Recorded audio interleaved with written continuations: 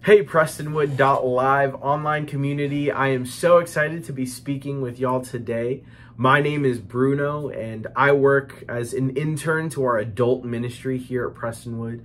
I specifically serve with our young marrieds, and it's been such an awesome experience so far, but I'm really excited to be speaking with our online community today. And we've been speaking about the fruits of the Spirit for the last few weeks, and what each of them are, and how, as we meditate on each of those fruits of the Spirit, we can ask the Holy Spirit to come into our hearts and continue to mold us and shape us into the image of Christ. And so that's been such a great series. We spoke about gentleness last week, but this week we're going to do a little bit of a pivot, and I'm going to be bringing a word out of the book of Revelation in chapter 3. And it's such an interesting word because in Revelation 2 and 3, it's what says, give you a little bit of context. John is having this prophetic vision, and Jesus is speaking directly to him as he's addressing issues within 7 of these early churches after Jesus' ascension in the later part of the 1st century. And so Jesus is speaking to each of these churches and basically running a diagnostic. He's having areas where the church can improve. He's giving them warnings about things that may come soon. And he's praising them in the places where they've been faithful to his word and faithful to the ministry. And so I want to talk about one of those churches, specifically the last one. It's Revelation chapter 3. We're going to be starting in verse 15 and reading to verse 17 in this first bit. So he's talking to the church in Laodicea, and he says, "I know your works, that you are neither cold nor hot. I wish that you were cold or hot. So because you are lukewarm and neither hot nor cold, I am going to vomit you out of my mouth. For you say, I'm rich and have become wealthy and need nothing. And you don't realize that you are wretched, pitiful, poor, blind, and naked." Now, I don't say this to bring anyone down or to say that the church in general is not doing a good job. But what I am saying is that this church in Laodicea can serve as an example. And to the extent that we see parallels, we need to be on guard and see what Jesus is telling us to do in the situation that we might see ourselves, matching some of this description. So the thing I want to call attention to is, us as a society, no matter where we are in the world today, it is a lot easier for us today to not realize just how much we are dependent on God. And that when we do anything for the Lord is eminently concerned with our heart posture. We see this theme throughout the Bible. I mean, from Genesis to literally Revelation here, we see exactly that.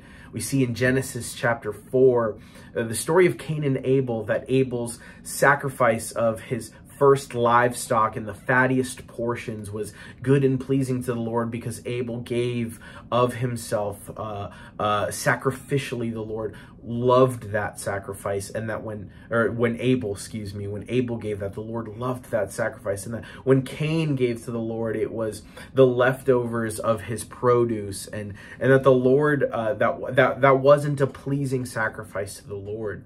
And the difference was the heart posture with which each of those two gave to the Lord.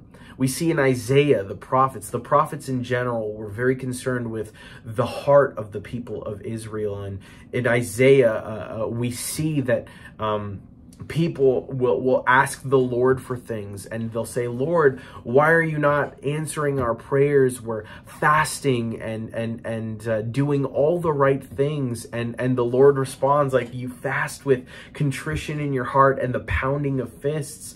How can you expect me to answer your prayers?" Essentially, what we see here is that they're just going through the motions, and that doesn't matter to the Lord as much as where our hearts are. We even see it when Jesus was walking the earth in Luke 14, verses 34 and 35. Jesus is speaking about his followers and that we're to be the salt of the earth. And he says, what good is salt if it loses its saltiness? It is not even fit for the manure pile. And so what I want to make really clear here is that this idea that if we're not hot or cold, it is disgusting or displeasing to the Lord to the point where he spits or spews and vomits that out of his mouth. That is a consistent theme throughout the Bible. And so when he's speaking to this church here, I think what we need to realize is that their hearts have allowed themselves to see the comfort of the good systems that they've put in place as a church. This is a church, mind you, that was in a thriving area. They were doing well for themselves. They were growing. By outside appearances, it looked like they were doing very well.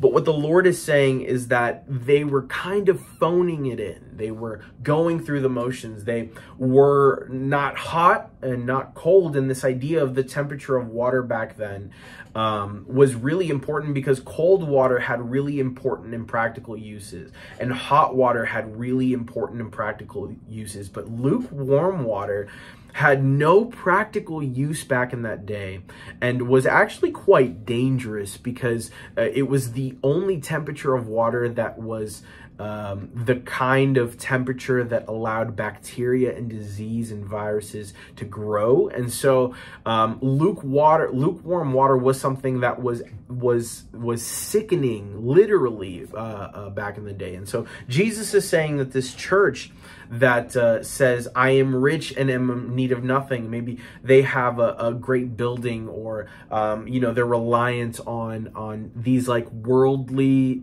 securities, that they've become dependent on those things instead of on the Lord. They've stopped looking to the Lord as their provider, their Jehovah Jireh.